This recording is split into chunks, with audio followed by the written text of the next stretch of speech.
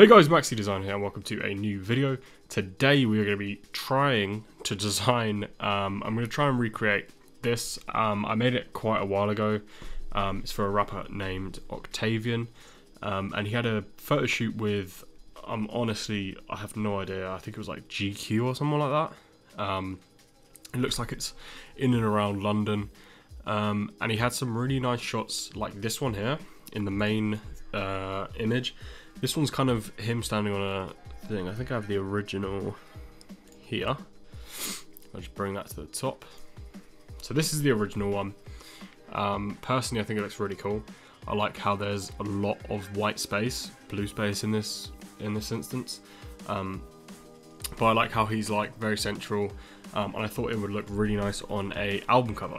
And I went ahead and made this. And I think, personally, I think it looks really nice. I think maybe I would have made changes in if I did it again, but for me it looks really nice, clean, simple, and I'm going to show you guys how I did it. It's quite easy. Most of it's quite straightforward. So what I did, I started with a 2000 by 2000 square. 2000 by 2000 pixels, 75 resolution. It's just like, that's just the standard for online stuff. And then I went and found a picture, something like that, and then I went ahead and made this black, added noise to it, not that much, like so. Then I went ahead and I took his picture like that. I think first of all I centralized it just because. Then I took the typeface called, let me just type it out quick. So I took this typeface, which I really like. The entire font family is really nice. It's called Druck. It is a paid font, but it is really a really nice font. This is the extra condensed.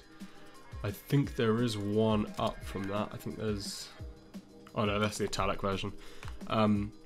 So this is like the one of the tallest fonts I could find, and I extended it until it reached the outskirts of the photo, and then I made it a little bit more stretched out so it reached right to the top of the photo.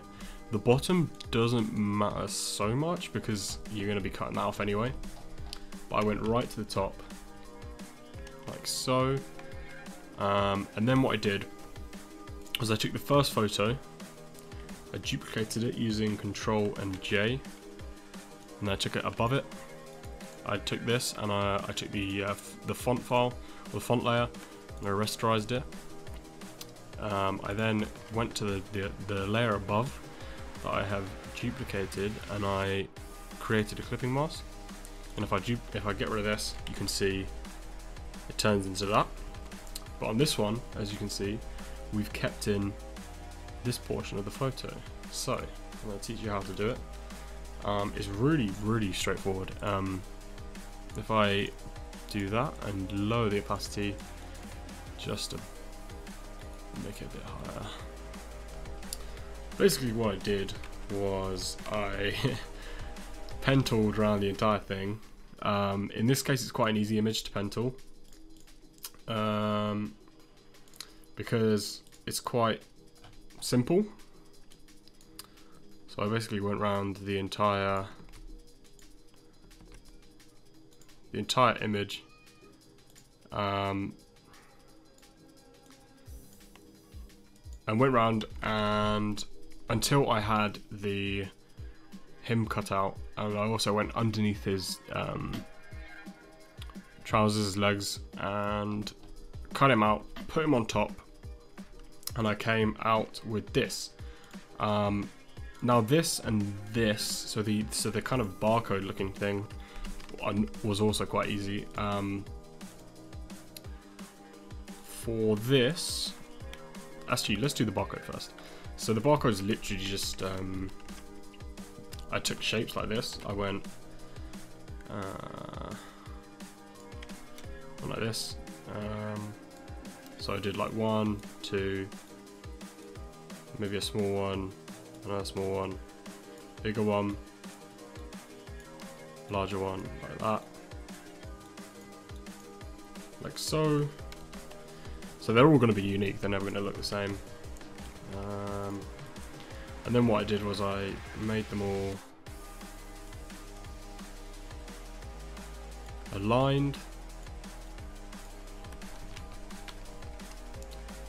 Made sure they're all in line. And then I literally just did that. Made them bigger, and it kind of turned into this white barcode type thing. Or if you want, you could literally just pull off a barcode and extend it, and it would work in the exact same way. This is really easy as well. I think I did it in another tutorial. It's basically just a bar with a gradient in. And what I did was I took the bar like so, and then I took a color from the image. So I took this light blue, and then I took another color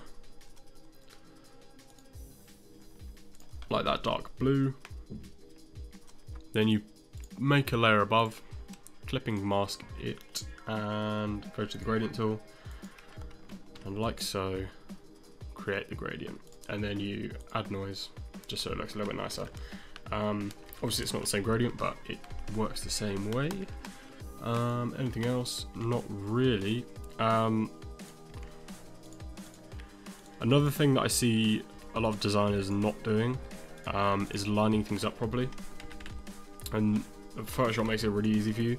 If you do Control and R, you bring in the rulers, and you can literally snap on things like that. Snap on things like that. And then make sure that your artwork or whatever you're doing on Photoshop is properly centralized, or it's properly within different boundaries and stuff like that. When you're doing centralizing things, make sure you use the ruler, because it snaps onto the center vertically as well. It does the exact same. Yeah, that's pretty much it. It's quite an easy tutorial, and it's quite a simple one. So that's pretty much it. Thank you guys for watching. See you in the next one. See ya.